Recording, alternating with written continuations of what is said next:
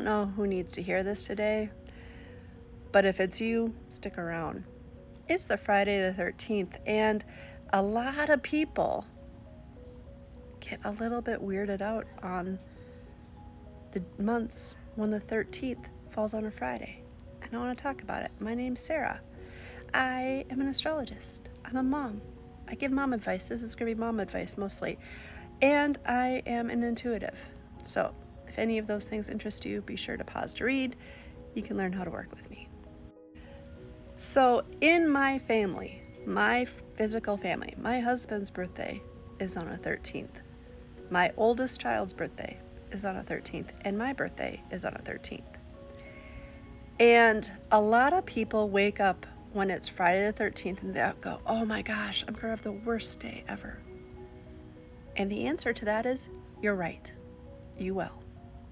Because if you believe you're going to have the worst day ever, I promise you, you're gonna have the worst day ever.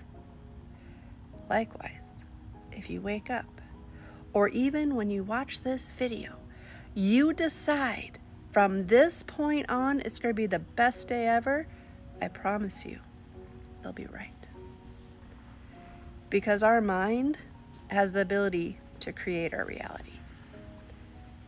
So if you're having a bad day, turn yourself around, close your eyes, take a deep breath, and say, it's going to get better from here.